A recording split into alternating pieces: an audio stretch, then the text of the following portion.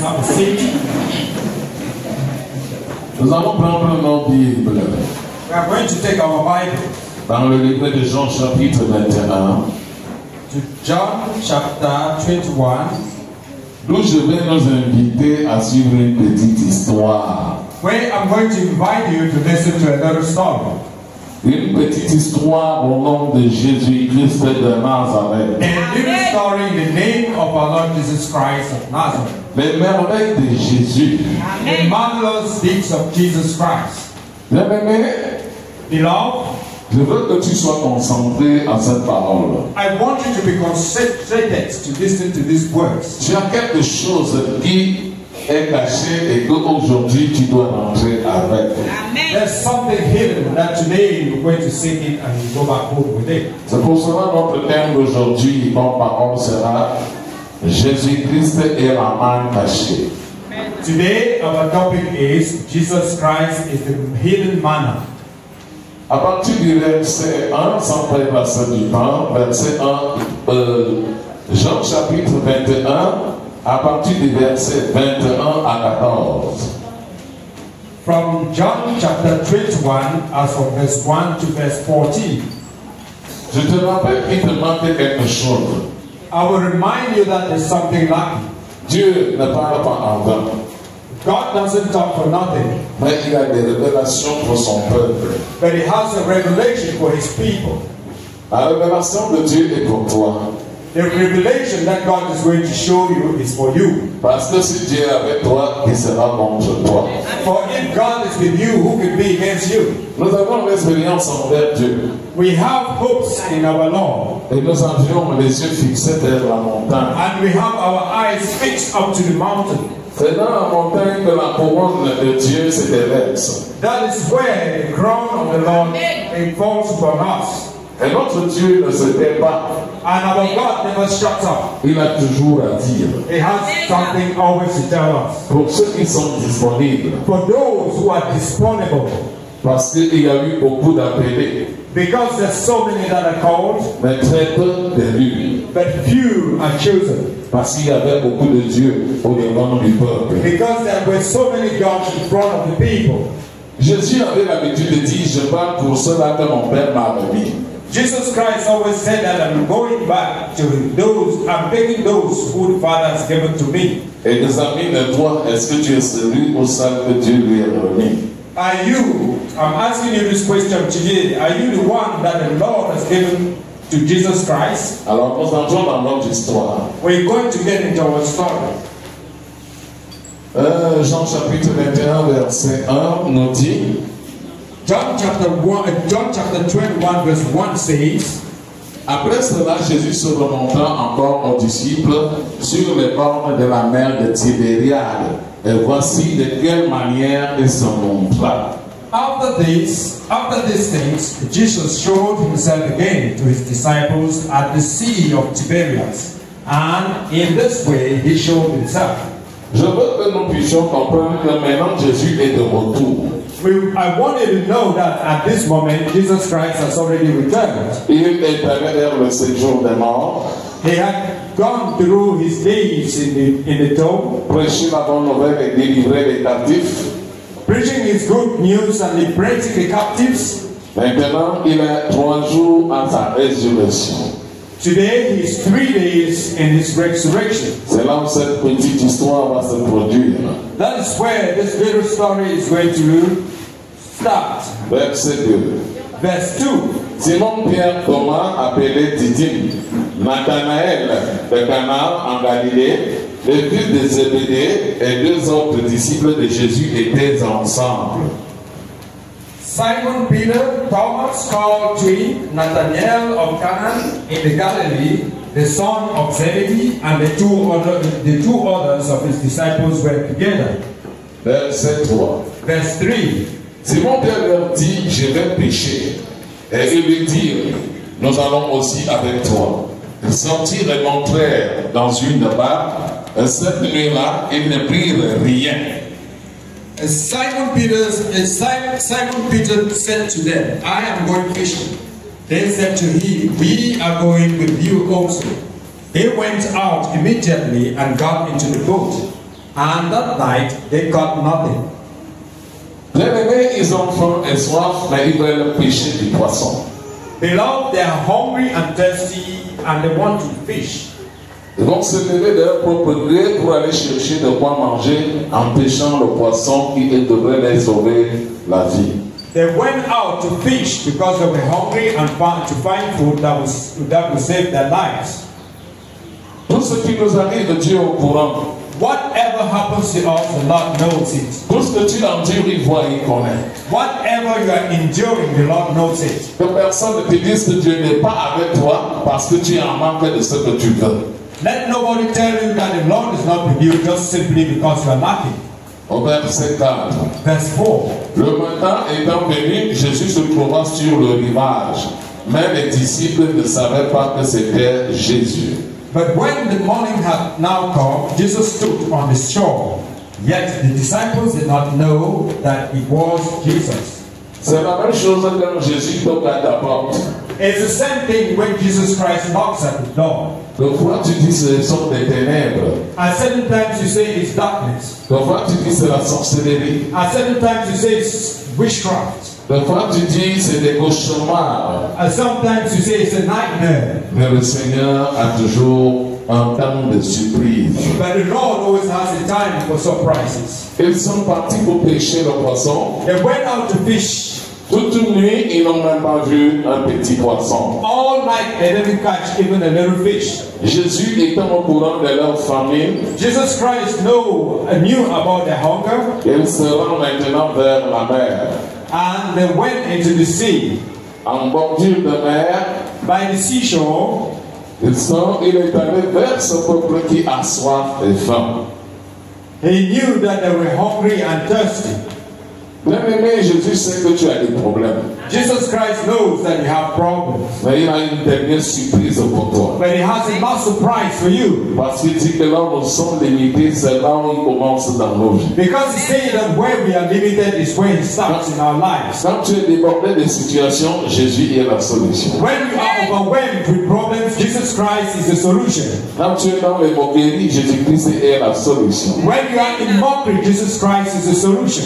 Quand tu es malade, Jésus-Christ est ta solution. When you are sick, Jesus Christ is the solution.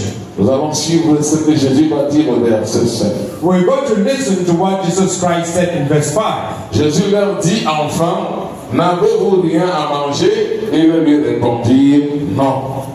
Then Jesus said to them, children, have you food? They answered, no. Est-ce qu'il leur a dit, enfants, vous n'avez pas tué le poisson? And did he ask them, children, have you killed some fish? Mais il a demandé, n'avez-vous pas à manger? Ils ont dit, But he non. asked them, do you have something to eat for today? Dieu connaît ton problème. God knows your problem.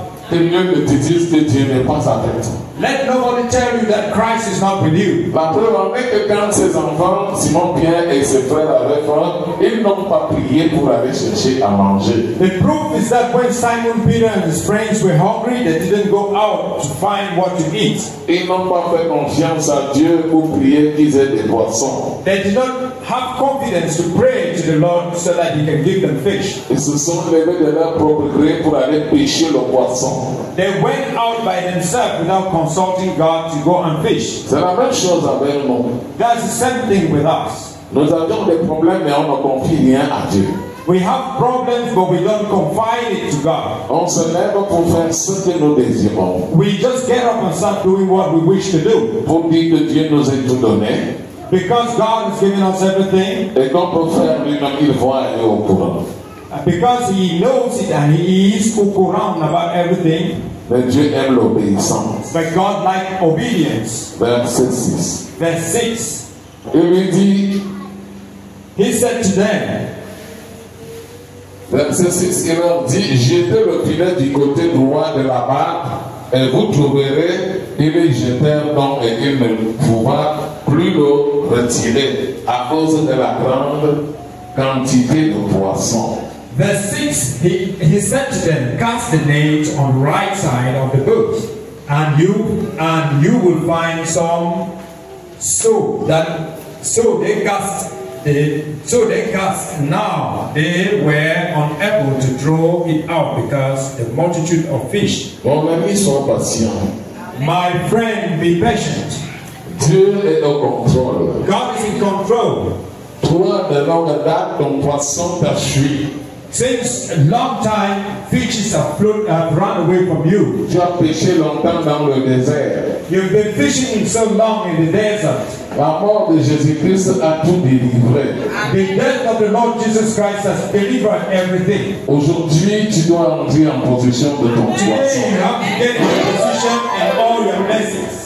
Cherche à connaître où est le côté que ton poisson se trouve. Try to see where your fish is available. Jésus précise bien de jeter leur filet à droite de leur pirogue. Jesus rightly asked them to cast their nets on the right. Toi aussi cherche à connaître la vraie position que Dieu doit t'exaucer avec. You yourself, you should seek the right position where the Lord can exalt you. Parce que Dieu est un Dieu droit. Because God is a rightful God. Change de mentalité. Change your mentality. Pour que ces gens trouvent du poisson, ils ont quitté du côté gauche au côté droit. Before these people could catch any fish, they changed their positions from left to right. Donc si tu de ton mauvais côté et prends le bon côté afin que ce poisson tombe dans ton panier. You yourself quit from your bad side to your right side so that you can catch your own fish. Parce que Dieu, il est bon pour toi. Because God is good for you. Il t'a racheté. He bought you. Et il connaît ce que tu as besoin. He knows what you are lacking. Mais change de position. But change your position. Change de côté. Change the side in which you are. Si tu servais chichement Dieu, serve-le abondamment. If you were serving God selfishly, serve Him abundantly now. Si tu avais des inquiétudes, il te rassure qu'il est vivant. If you had worries, know that Christ is alive now. Si tu ne savais pas ce que tu faisais, à partir d'aujourd'hui, sache que tu es avec le vrai Dieu. If you didn't know what you were doing, as from today, know that you are serving the right God. Relaxe-toi.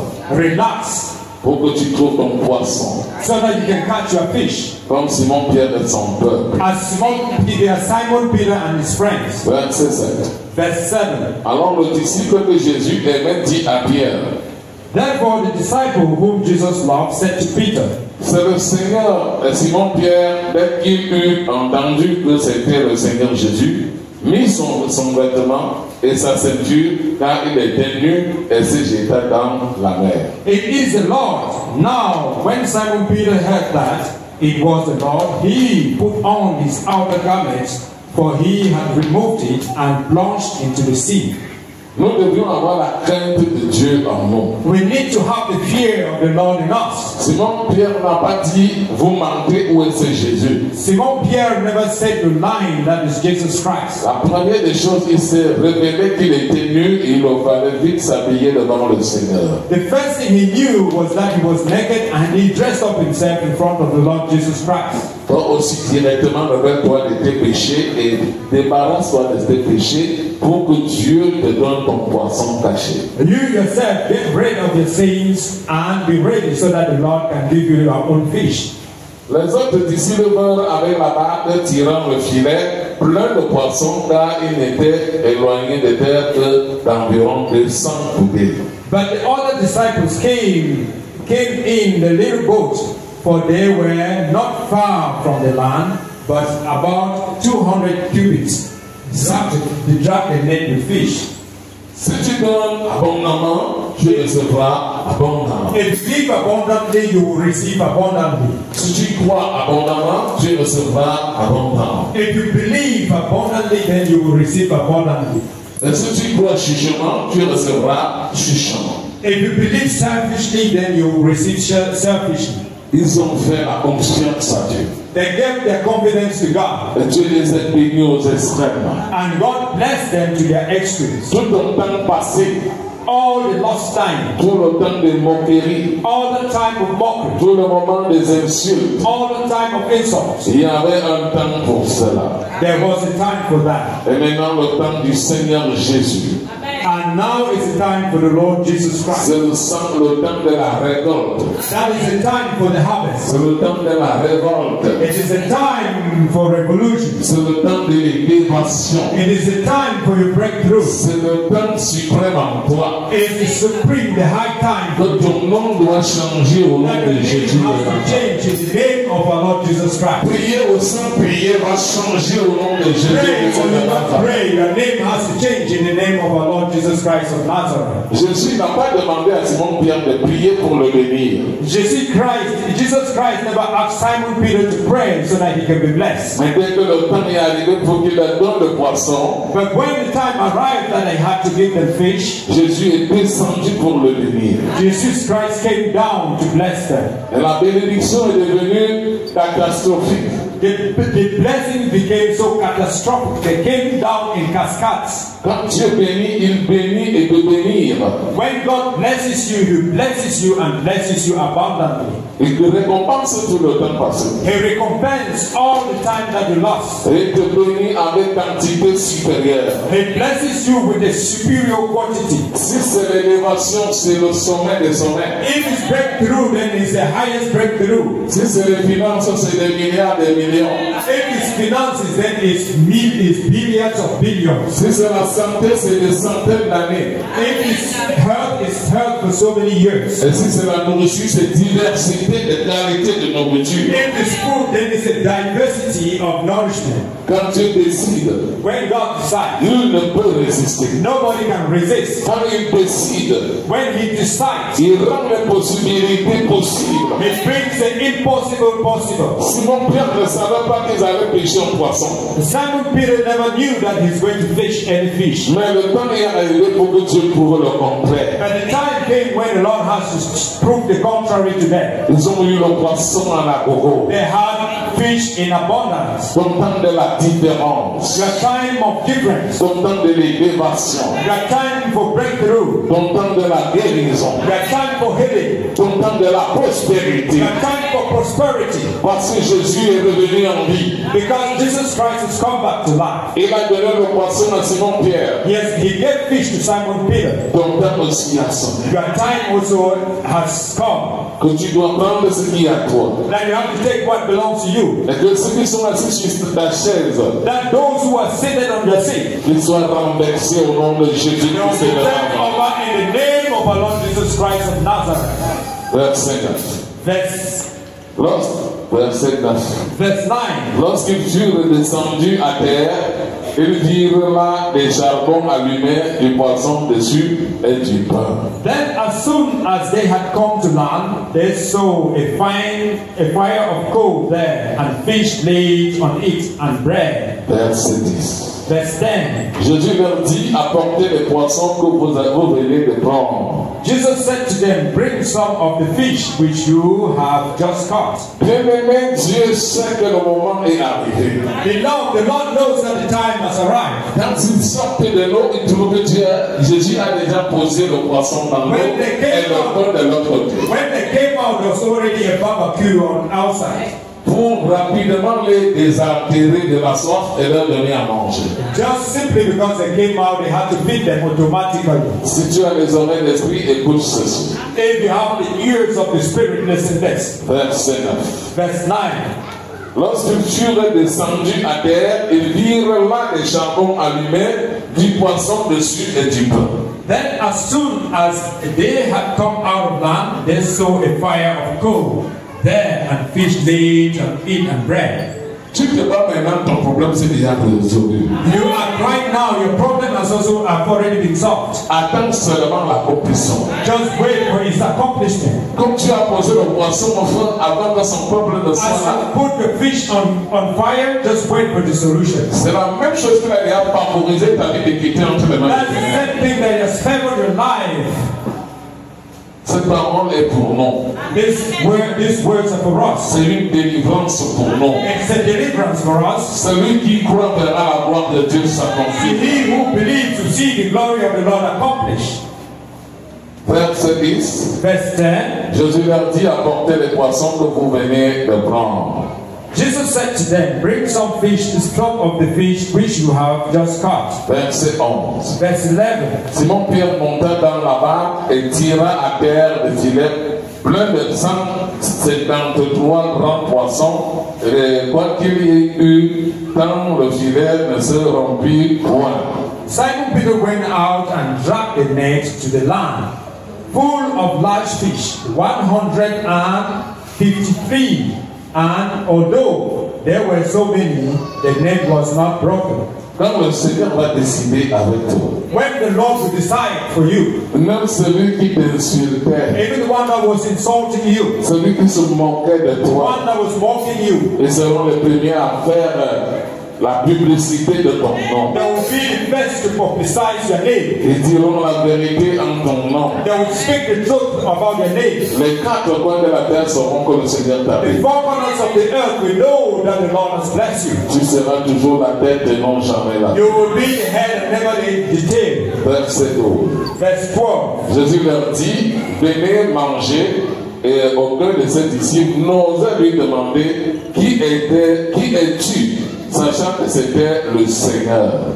Jesus said to them, come and eat breakfast. Yet none of the disciples dared to ask, who are you? Knowing that it was the Lord. Dieu a déjà fait pour toi. God has already done it for you. Il reste que tu viennes t'asseoir et manger. It just needs you to sit at table and eat. Aujourd'hui, tu ne sais pas là où tu te trouves. Today, you don't know where you belong. Mais ton poisson est déjà cuit. But your fish is already ready. Ton demi-pain est déjà posé. Your bread is already saved. Il reste que Dieu t'appelle de se mettre à table. It just remains that the Lord should invite you to table. Et de manger sur cette table avec lui. To eat on the table with him. Ne crois pas. Don't believe. Tu ne verras pas. That God will not Mais do toi, what? But you. tu verras la gloire de Dieu. Believe and you see the glory of the Lord accomplish itself. La parole est créative. The word is creative. Ce qui est dit sous le soleil est dit dans les cieux. What is said under the sun is said in heaven. Et ceci se réalise au nom de Jésus-Christ de And Nazareth. this is accomplished in the name of our Lord Jesus Christ of Nazareth. Verset 13. Verse 13. Jésus s'approcha, prit le pain, et leur en donna. Il fit de même du poisson. Jesus then came and took the bread and gave it to them, and likewise the fish. Vous savez pourquoi Jésus leur remet le pain et le poisson? Do you know why Jesus Christ gave them the fish and the bread? Parce qu'ils ont su qu'il était lui, Jésus-Christ de Because they Nazareth. were sure that it was he, Jesus Christ of Nazareth. Il y avait déjà une limite entre l'ancien Jésus There was a limit between the old Jesus et le nouveau Jésus. and the new Jesus. Le nouveau Jésus était loin de la puissance du Saint-Esprit. The new Jesus Christ was anointed with the power of the Holy Spirit. Il avait déjà vaincu la mort. He had already conquered death. Et il avait de la puissance He disponible. had the power, he had the anointed power. Et sa puissance est une garantie pour toi. His power is a guarantee for you. C'est pour cela qu'il a pris le pain et le poisson pour leur donner de manger leur garantie en lui. That is why he gave them the bread and the fish to eat, to have guarantee in him. Au verset 14. Verse 14. C'était déjà la troisième fois que Jésus se montrait à ses disciples depuis qu'il était ressuscité des morts. This is now the third time that Jesus showed himself to his disciple after he has raised from the dead. Jésus s'est présenté devant toi en ce jour. Jesus Christ is presenting himself in front of you today. La faiblesse d'un homme n'est qu'une maladie mentale.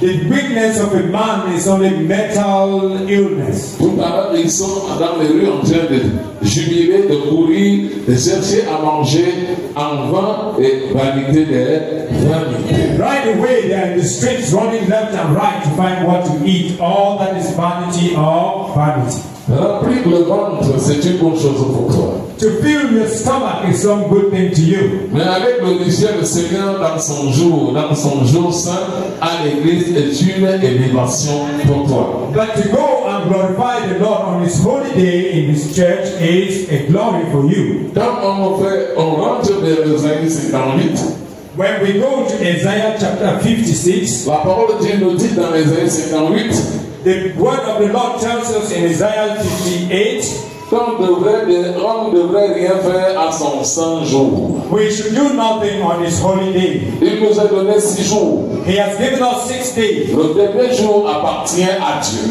The last day belongs to the Lord. Pour l'adorer, To live, to worship him, l'élever, to lift him le up, chanter to sing for him, et le bénir. and to bless him. Pour garantir encore les autres 6e jours qui sont devant nous. To guarantee the next of the 6 days that are left. Mais beaucoup de nos frères sont dans les rues, dans le camp, dans la boisson, dans l'ambiance.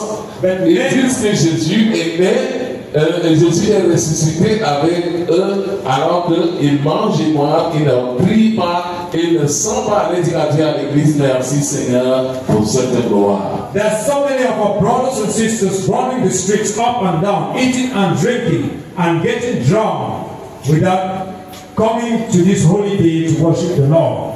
Cela aussi, c'est aussi une ignorance. That is also ignorance. D'autres sont dans les maisons, ils sont en train de fêter et ne savent pas qu'ils devraient aller dire à Dieu merci Seigneur pour le souffle, pour le nouveau souffle de vie que tu m'accordes. Some people are in the house feasting, but they have just forgotten and they have not even come to the church to praise the Lord for the breath of life that He has given them.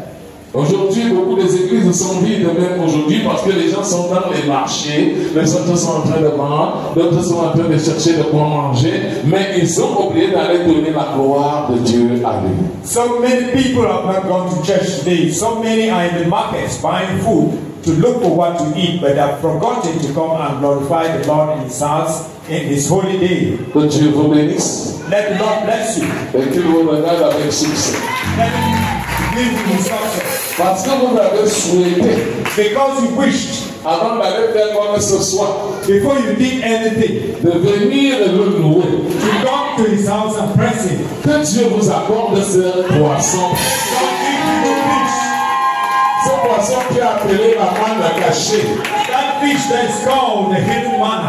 La manne cachée, c'est Jésus. Caché. Le roi des rois, c'est Jésus. Le prince de paix, c'est Jésus.